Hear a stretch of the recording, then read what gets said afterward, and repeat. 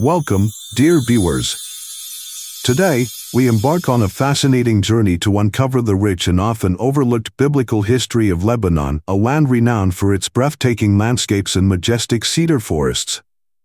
But did you know that Lebanon holds a pivotal place in the story of God's redemptive plan for humanity?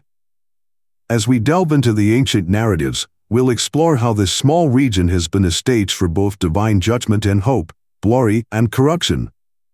Through the lens of Scripture, we will uncover the profound lessons this land has to teach us about pride, faith, and redemption. Chapter 1: The Land of Lebanon.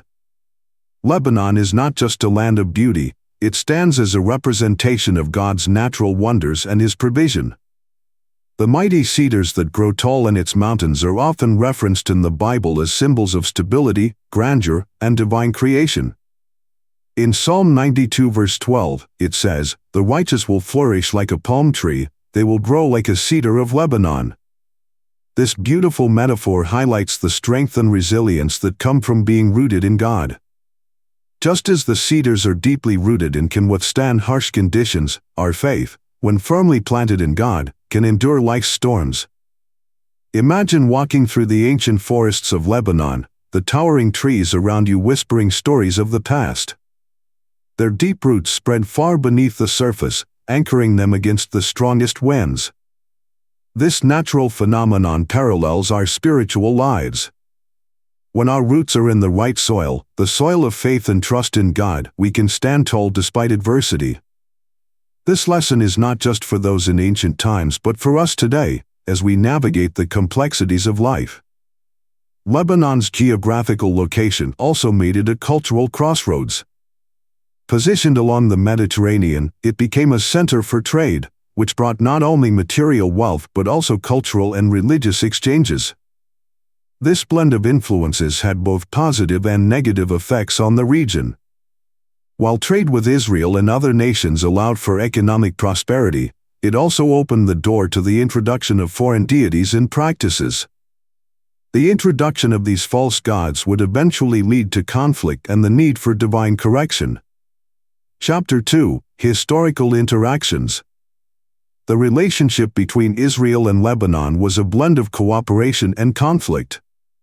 King Solomon's use of Lebanese cedar in constructing the temple was one of the most significant examples of collaboration between these two regions. The cedars of Lebanon were known for their quality, and it's said that they were used not only in the temple but also in Solomon's palace.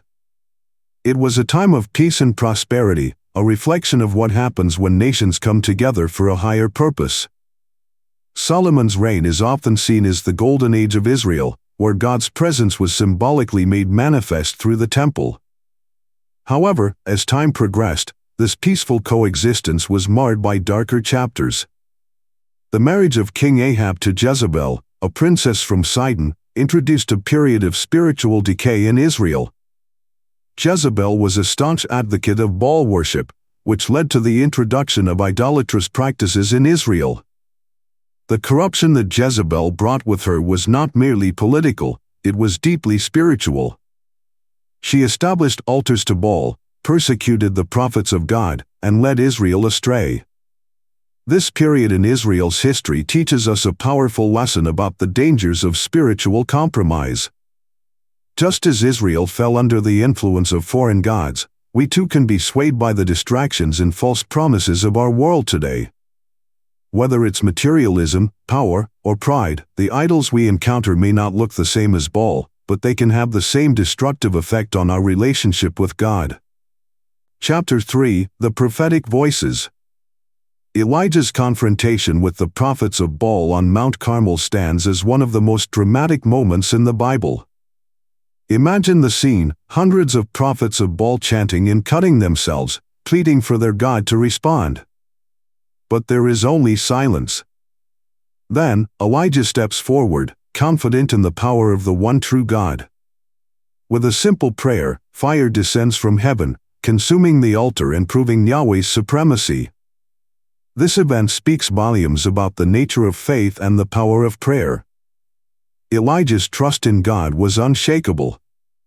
In a world that often tells us to rely on ourselves, Elijah reminds us that true strength comes from surrendering to God's will. How many times in our lives do we find ourselves in situations where all seems lost, where the odds are stacked against us? In those moments, we are called to follow Elijah's example, to trust in God's timing, to pray with fervent faith, and to believe that He will answer. The prophetic warnings of Isaiah and Ezekiel regarding Lebanon echo throughout the ages. In Isaiah 2 verse 13, the prophet speaks of God's judgment on the proud and lofty cedars of Lebanon, a symbol of human arrogance. This judgment is not just about the physical trees but about the spiritual condition of those who place their trust in their own strength rather than in God. Ezekiel 31 draws a comparison between the mighty cedars of Lebanon and the great powers of the ancient world, warning that even the tallest and strongest will fall if they defy God. These prophecies serve as a cautionary tale for us today. In our modern society, we often place value on success, power, and self-reliance.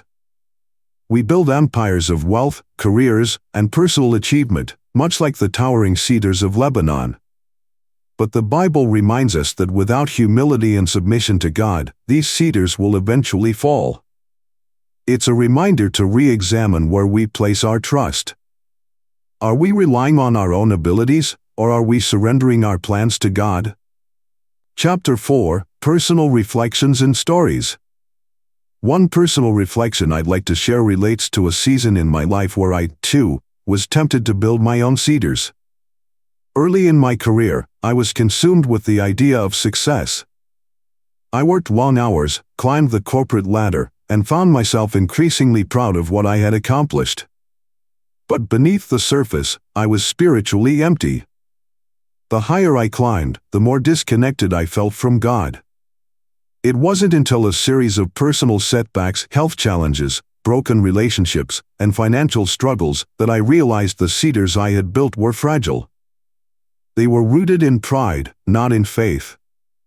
Through prayer and reflection, I learned the lesson that Isaiah and Ezekiel had warned about centuries before: pride goes before destruction, and a haughty spirit before a fall. God used the difficult season to humble me and to remind me that true success is not found in worldly achievements but in a life surrendered to Him. I also recall the story of a dear friend who, like the people of Israel, found himself drifting away from God due to the influences around him. He had always been a man of faith, but over time, the pressures of work and the desire for material wealth began to take precedence over his relationship with God. He started skipping church, stopped praying, and before long, his faith became a distant memory. It wasn't until he experienced a personal tragedy, a near-death accident, that he found his way back to God. In that moment, like the prodigal son, he realized that everything he had built was meaningless without the foundation of faith. This personal story resonates with the broader narrative of Lebanon's relationship with God.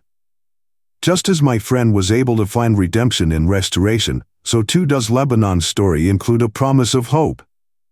The Bible speaks of Lebanon's future glory, where its cedars will once again be used for God's purpose. This promise extends to all of us. No matter how far we've strayed or how much we've relied on our own strength, God offers us the chance to return to Him and to be a part of His divine plan. Chapter 5, The Future of Lebanon and Prophecy. Lebanon's future is not just about judgment but also about restoration. Isaiah 35 verse 2 speaks of the glory of Lebanon, Carmel, and Sharon, saying, "They will see the glory of the Lord, the splendor of our God." This vision is one of redemption and renewal, where the very trees that once symbolized human pride are transformed into symbols of God's splendor. In the book of Revelation, the cedars of Lebanon take on a prophetic significance, pointing toward the restoration of all creation.